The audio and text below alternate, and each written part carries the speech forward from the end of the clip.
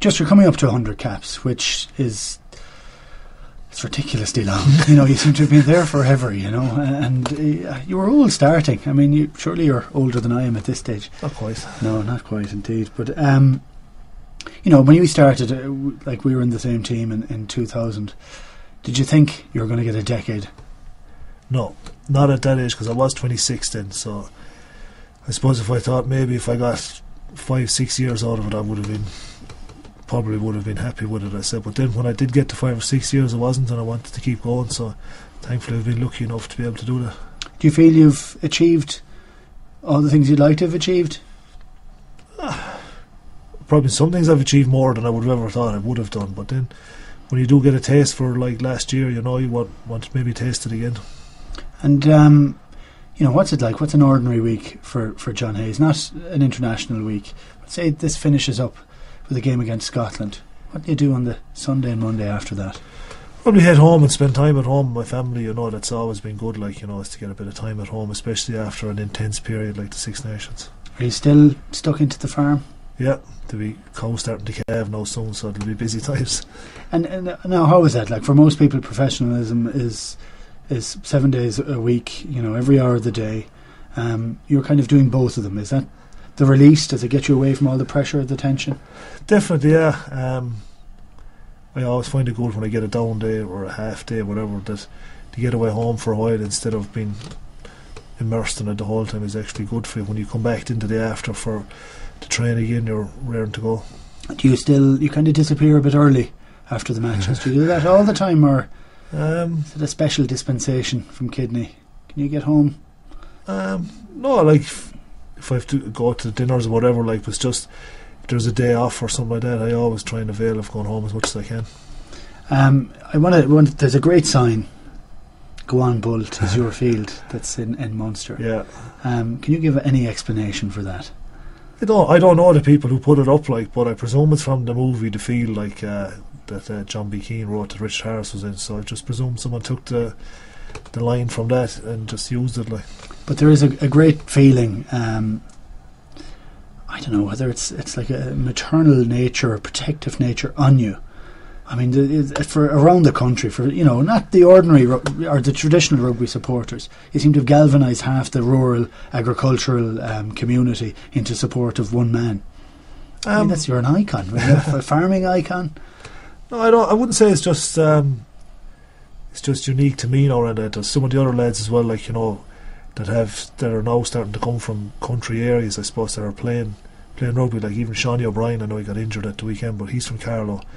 He's a farmer as well. So, and over the last number of years, like with the way teams have started to, you know, the club teams have started to become more prominent around country clubs, like, and stuff like that there is more country people playing the game now. But a lot of that has come from John Hayes, from the fact that you're the trailblazer. I don't know. I think some of it is down to, you know, good work by the IRFU with the youth development officers and stuff like that, where they're going into what was maybe non-traditional rugby, playing schools and stuff like that, you know, to get children from those places playing. You get a bit of criticism from times. They slag off your scrummaging and stuff like that. How do you take all that? I suppose you have to look at it first, like, you know. Sometimes if you do get criticised, it's fair enough. Like if there was a bad game, like, I'm not going to say I played every game that I was brilliant, like, you know, and you just look at it and you take your own, like most players do, they're their own worst critics, like, you know, harshest critics, and I look at the tapes myself and then I'll make my own decisions on it, whether I was right or wrong. Now, your wife is a pretty decent rugby player in her own right. Would she give you a bit of harsh criticism? Would she pick apart your game? Nah, we don't do anything like that. You know, we talk about the game or whatever, but we wouldn't be sitting down kind of going through the videos, stop and stuff like that. There's a couple of guys that used to happen to, actually. Actually, I'm one of them. My wife was a great one of tearing apart my game.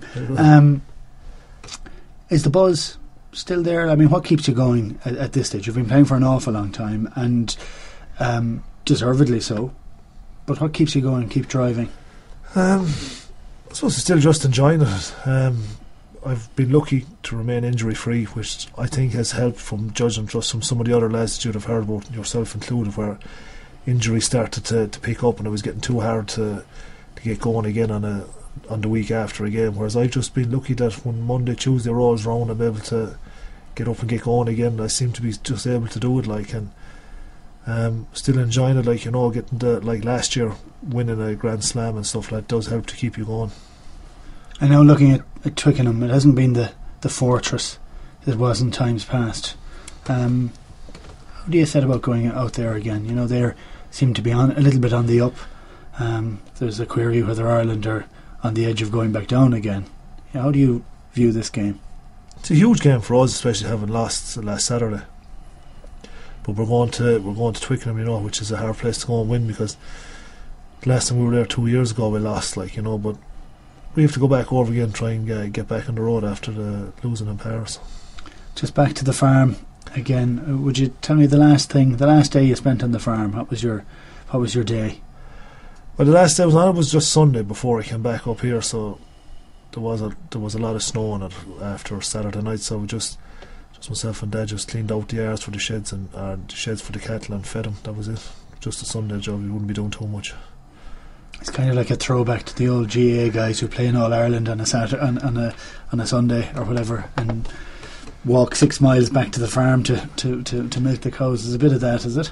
Yeah, well, if I'm at home in Limerick now, I would always get home as much as I can. Like, say, if we played a match in Limerick, you'd be always out in the morning after, yeah. Bit of fresh air. How long would you like to play on for?